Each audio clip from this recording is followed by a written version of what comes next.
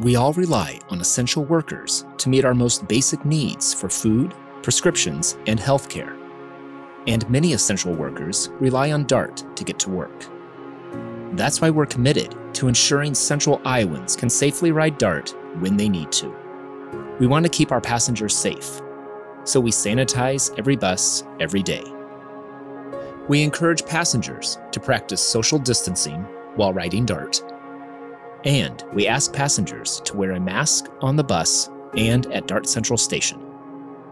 We also want to keep our employees safe. So we worked with local businesses to supply staff with masks, hand sanitizer, and other protective gear. We updated policies and procedures to reflect public health guidance. And we implemented required wellness screenings at the start of each workday.